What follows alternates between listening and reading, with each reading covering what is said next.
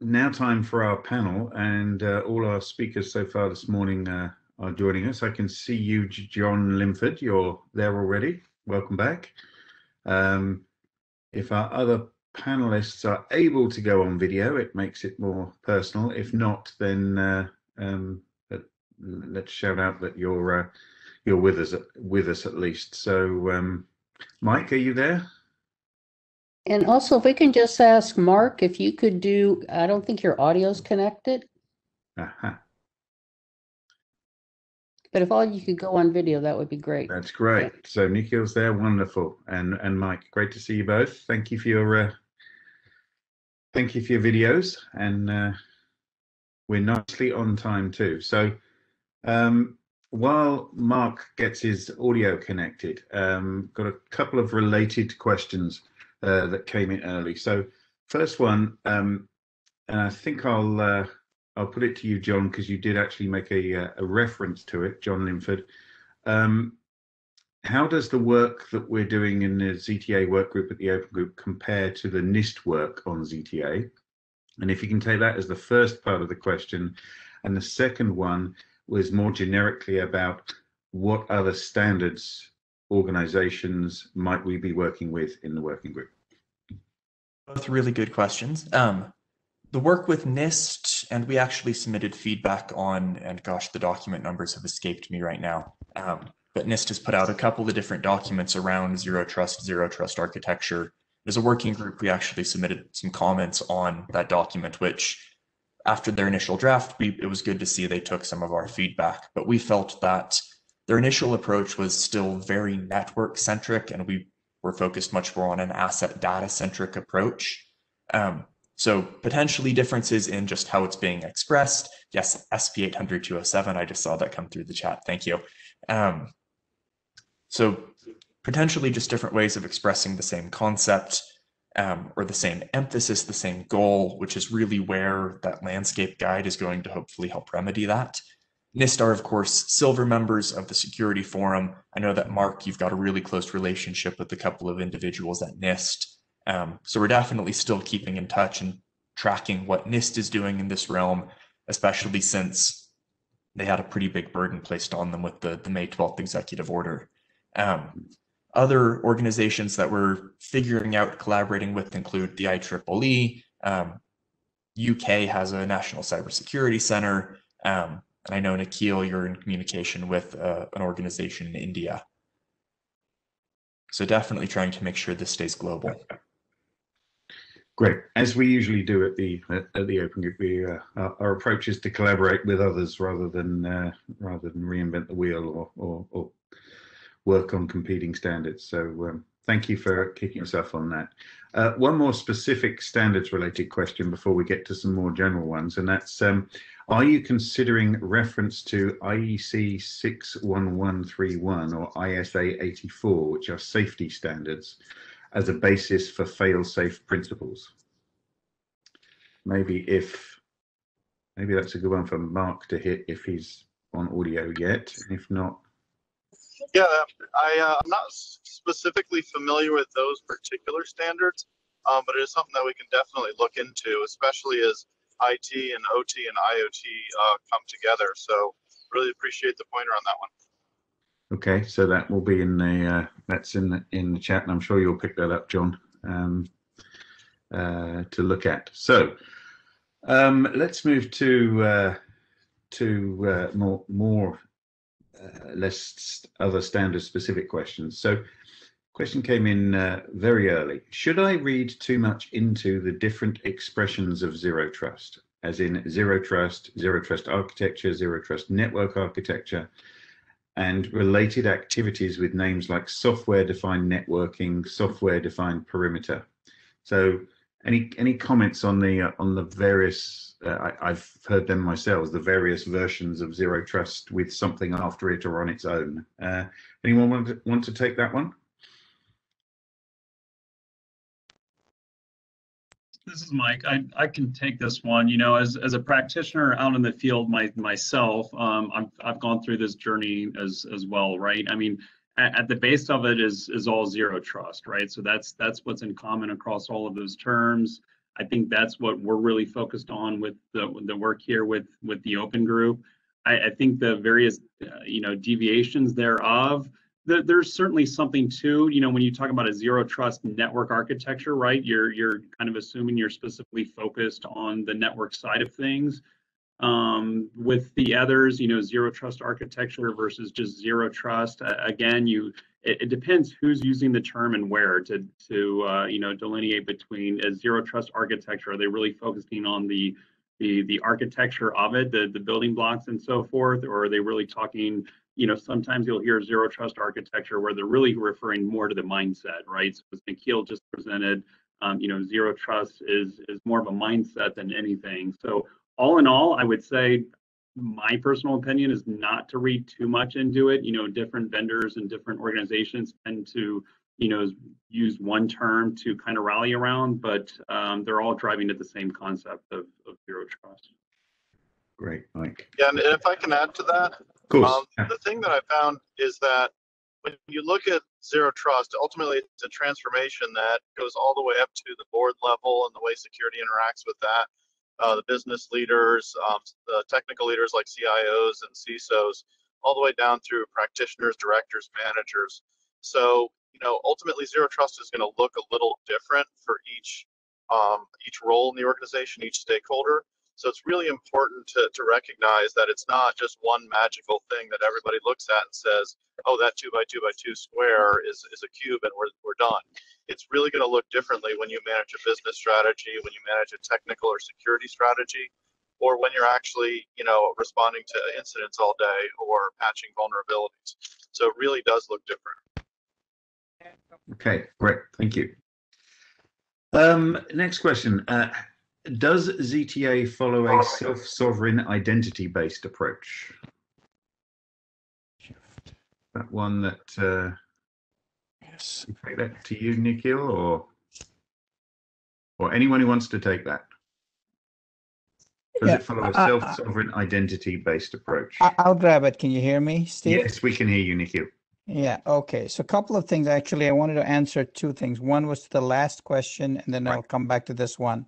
For some reason, my audio was out, so I was trying to speak. Anyway, long story short is the main significant difference between what zero trust is and our traditional perimeter-centric models of security is that zero trust is really a data and asset-centric model.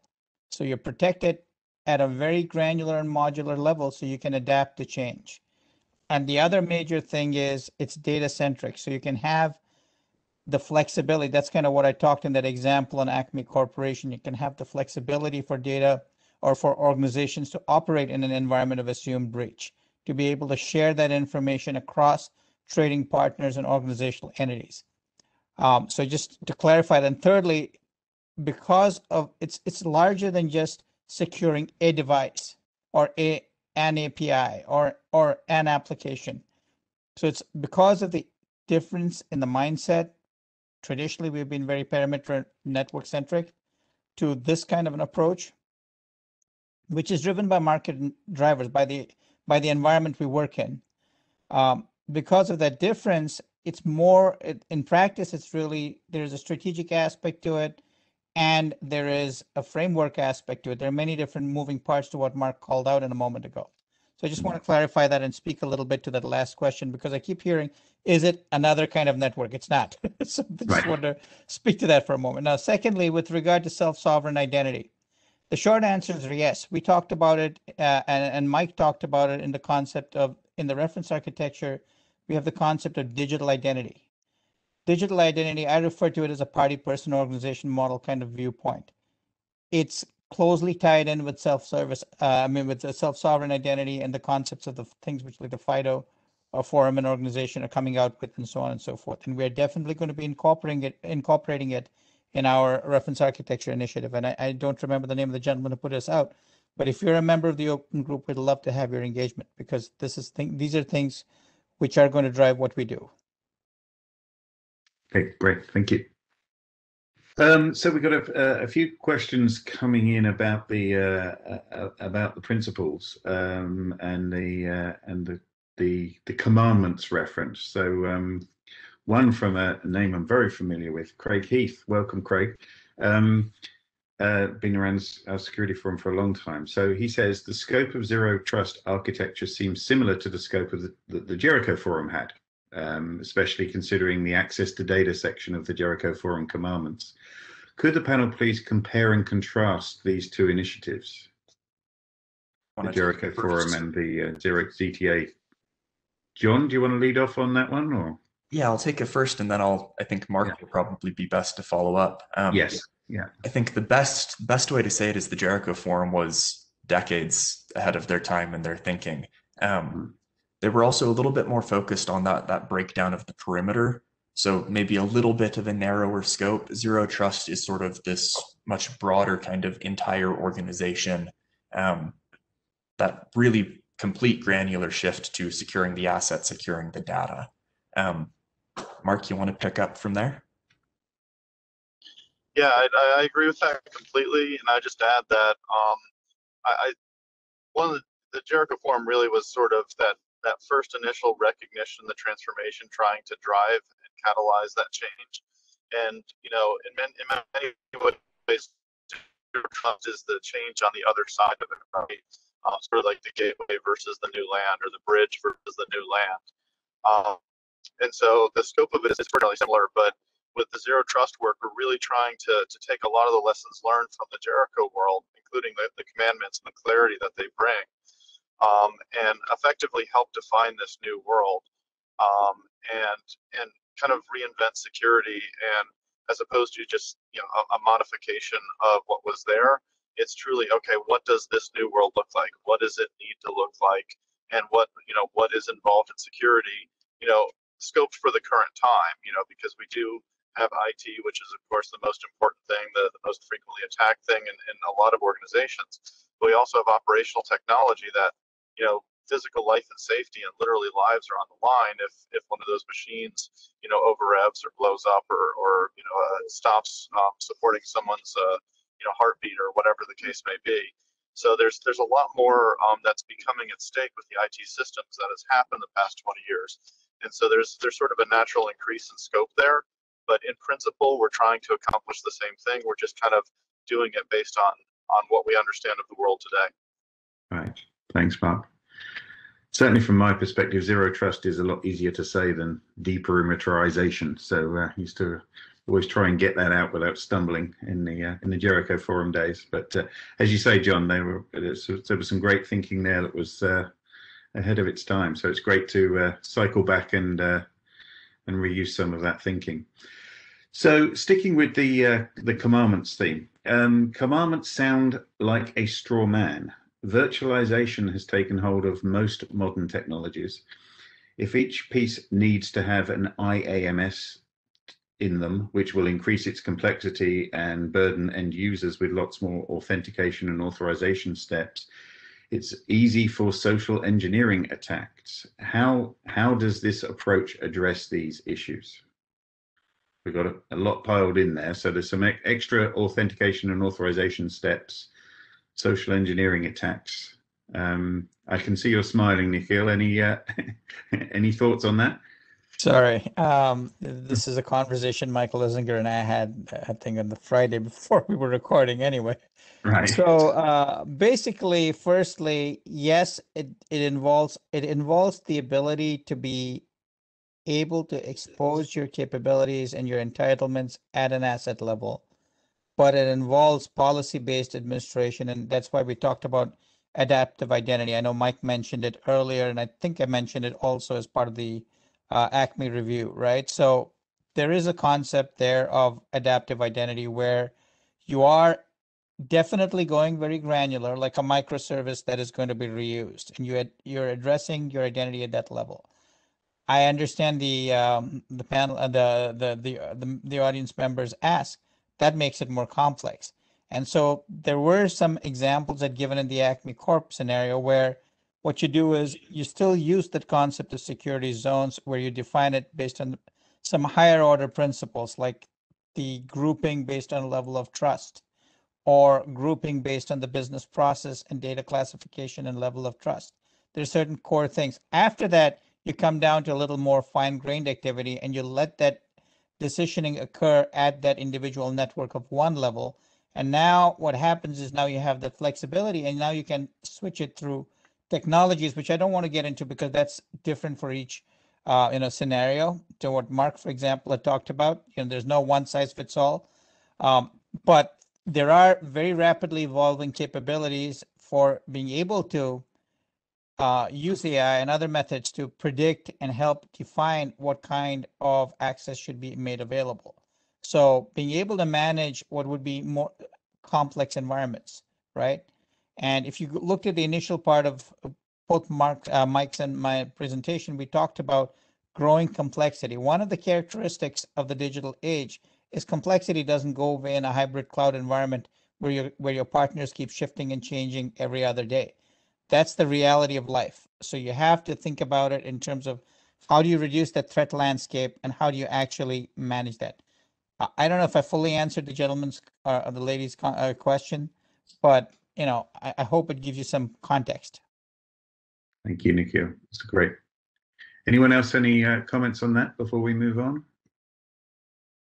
Just building off of what Nikhil shared, right? This is all, there's also technology coming to our help here, right? So, Nikhil touched on it. Centralized policy-based management for those multiple systems, right? So you no longer have local auth-in and auth-z down in every service that you have having to, work through its own fine grain, as well as just automation, right? So, it's something I'm certainly grappling with. How do you keep up with just the complexity and policy management? And there are a lot of technologies, building in machine learning, recommendations engines, and so forth. On top of, the key I have found is a simple but pragmatic layering of security controls through like trust levels.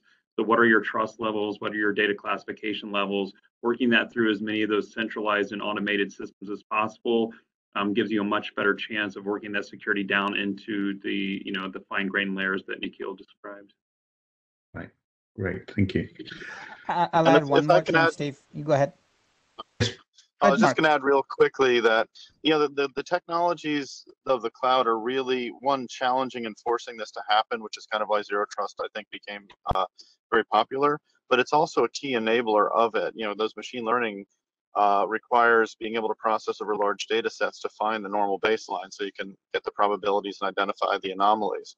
So it's really important to understand that the cloud technology is a driver of forcing this to happen, but it's also an enabler to make it possible to deal with it in a way that the Jericho Forum really didn't have at its disposal back then. Right. Nikhil?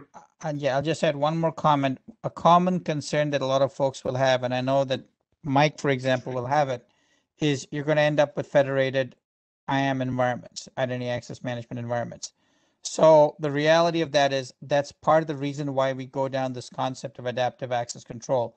And part of what will come out of the reference architecture initiative is going to be standards and substandards or references to existing standards as we lay out an overall detailed reference model. And so again, there is method behind the madness that's driven by what the world is today and what it's becoming. And it's a different world than what it was maybe 10 years ago. Right. Right. So we talked a little about the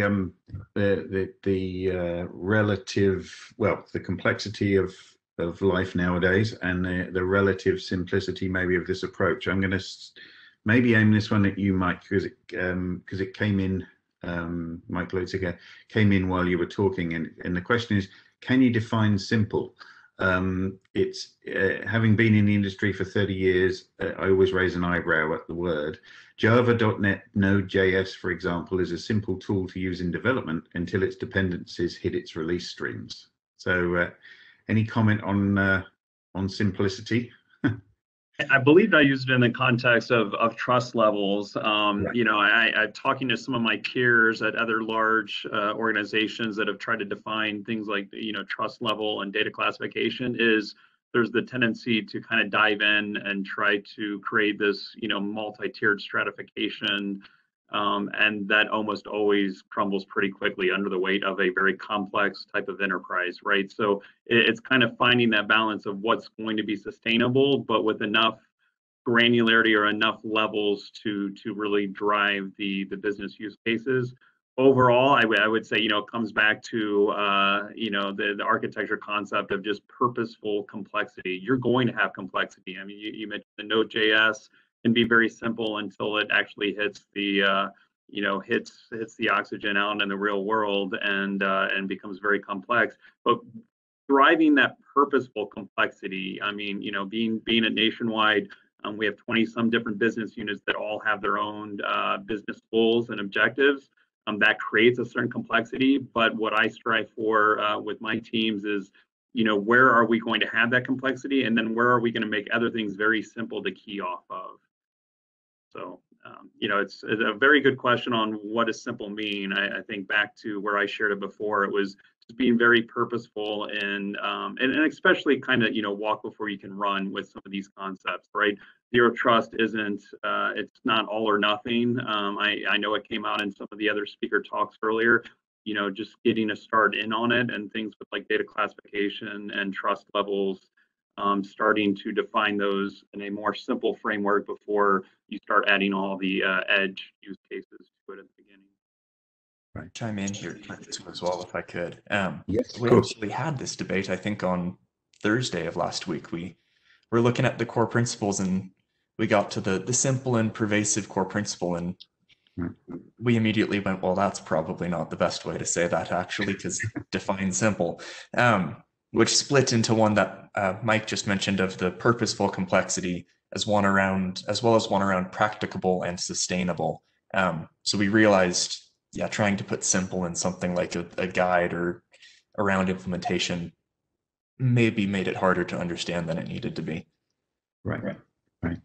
Makes sense. And if I can add just one quick comment, is that simplicity is critical as you interface with people. So whether it's the end users, whether it's the administrators that are making day-to-day decisions, whether it's the security people that are monitoring.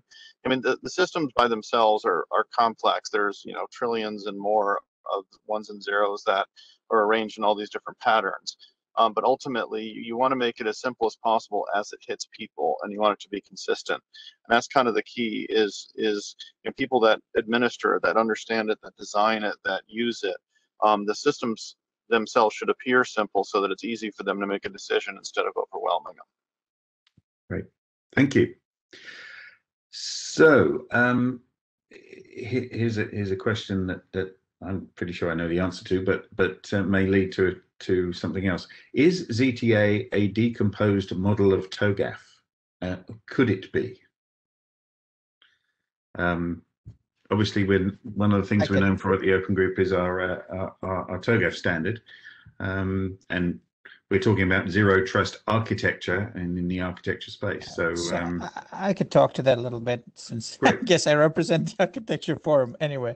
But separately, the thing is basically, yes, it's not necessarily a decomposed version of TOGAF, but I believe it will be woven into the next releases of TOGAF that will come out over time.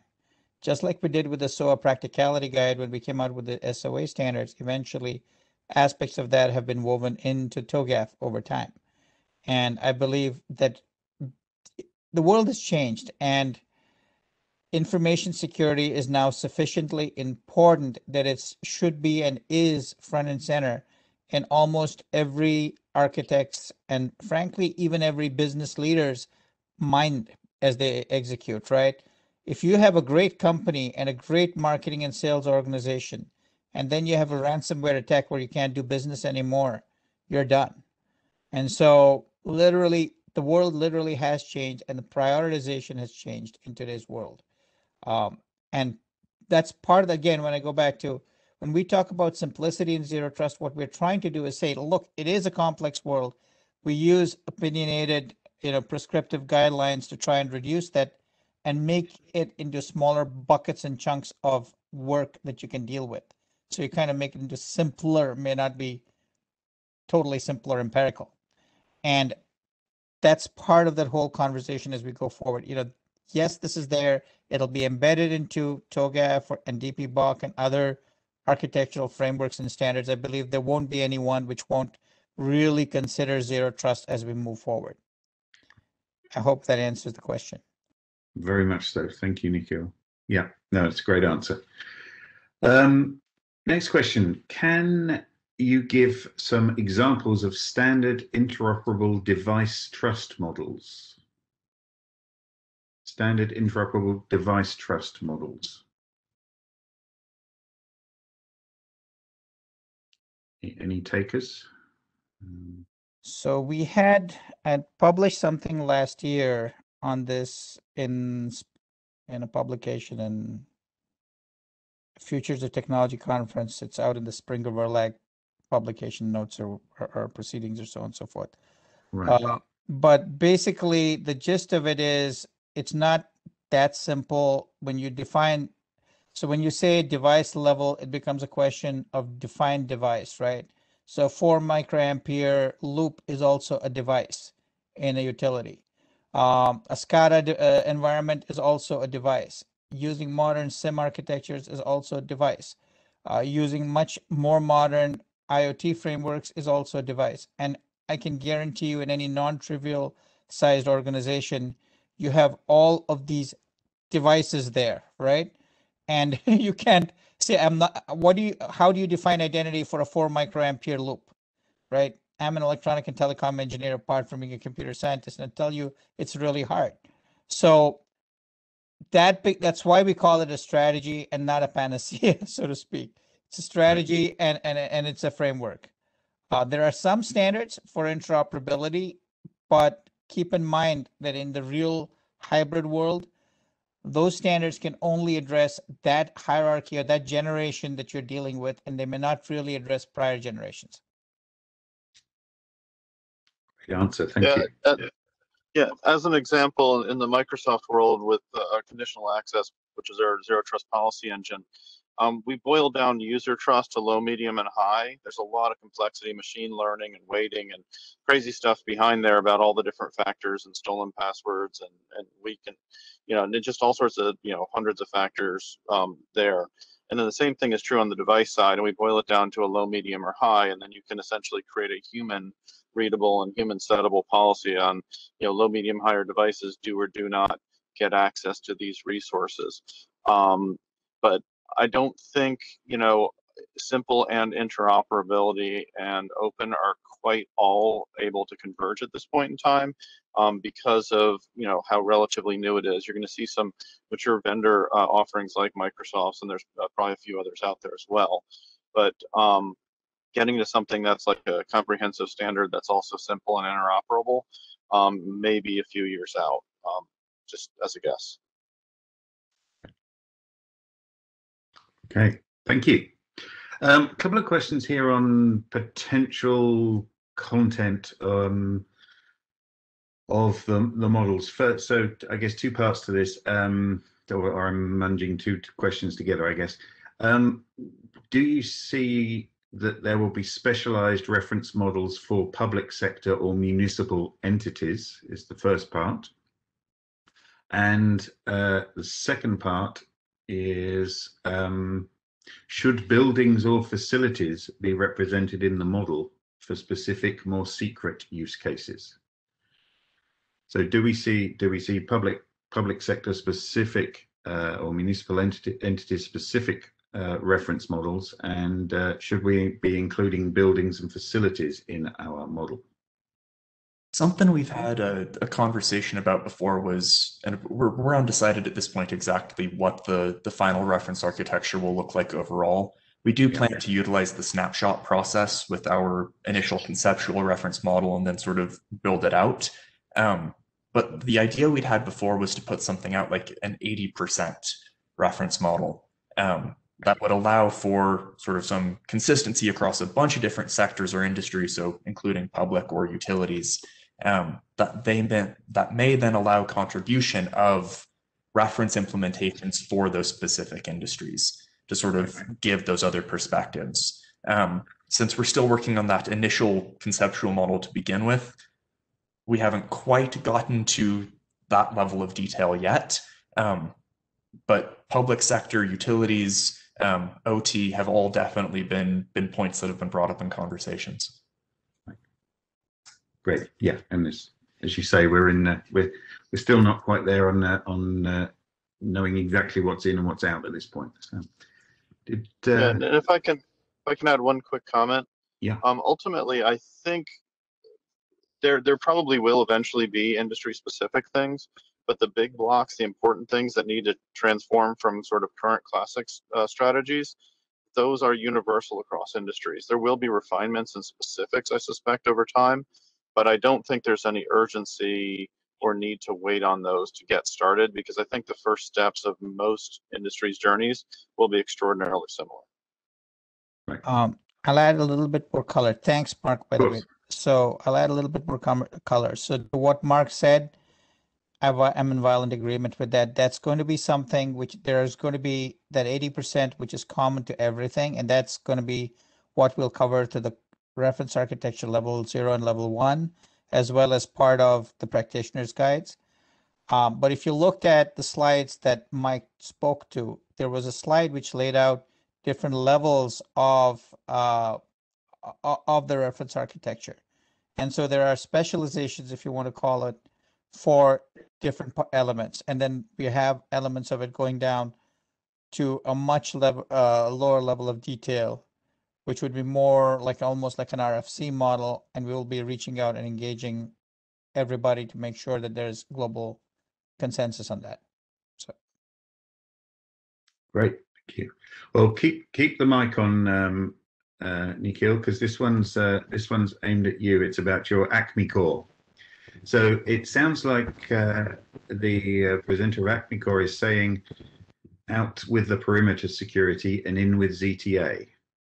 Wondering how data centers with advancements in edge and fog computing devices can be secured.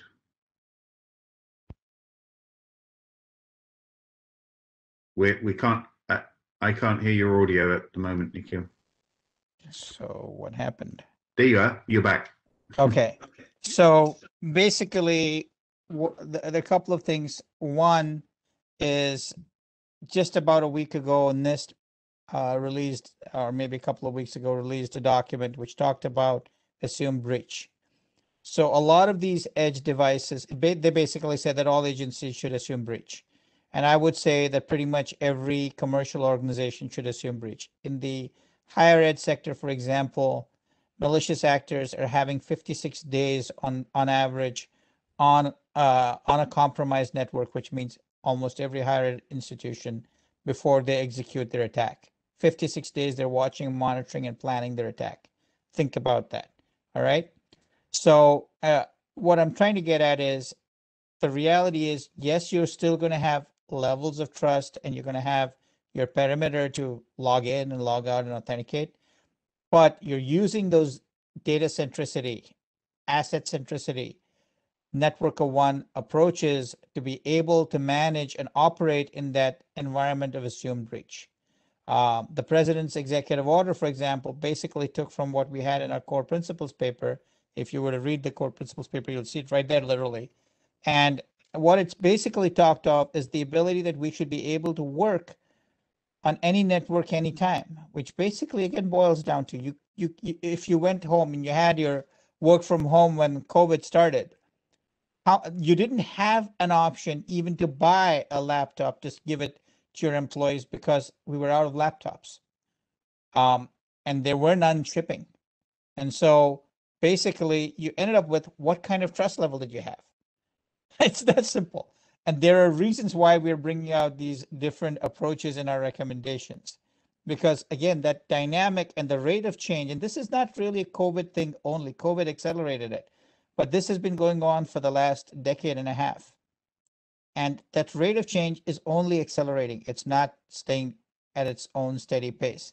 It may moderate once in a while, but that's because the market is changing. It's not because people want to change at a faster rate. And those are the reasons why we have a lower level of, we talk about secure trusted zones. And the reason is when you have secure trusted zones, you assume that maybe 2 or 3 of the zones may be breached. And what you lose is not of high value. We talk about low value and high value data so that the thief basically doesn't get that high value stuff. Now, that high value stuff you put into your highly protected environment with only maybe 10 users instead of 10 million users. And you can apply, separation of duties. You can have your firewalls driving the flow of traffic on the network, and you can watch it through every perspective. That's what you try to do to minimize your risk level. I don't know if that helped answer the person's question, but it's not that you get rid of the perimeter, but again, to what Mike and Mark spoke earlier about, you kind of manage it and say, keep it simple, and then you focus only on those things. That's what I spoke about in the ApMED example too. Focus on your crown jewels, and then expect that there's going to be threats in the other areas, reduce the value to the attacker on those areas, and use the isolation and reduction of blast radius to be able to, let's say you do have an explosion, well, you reduce the blast radius, which means if you do have an incident. The person asking the question has confirmed that you've answered it. So thank you, Nikhil.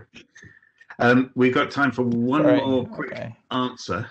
I do want to get to it. Kind of takes us in a nice circle from where we started off, references to the NIST work. So comment that it would be great if what we do was aligned with what NIST does, which is, I know, certainly our intent.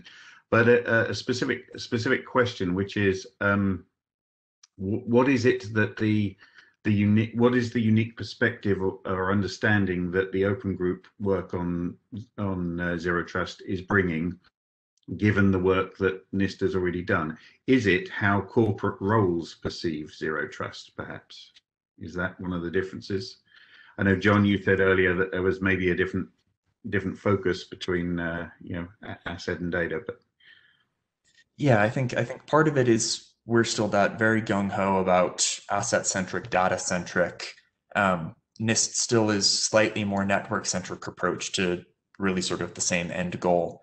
But really the benefit that the open group has, the perspective that we're able to give, and I may be a little bit biased speaking as staff of the open group, is that we are able to bring together those end users and those vendors into the same space to have the discussion, have those debates, to align, whereas NIST may be coming at this with a little bit more of a government perspective, especially since being mandated to kind of do this work around this.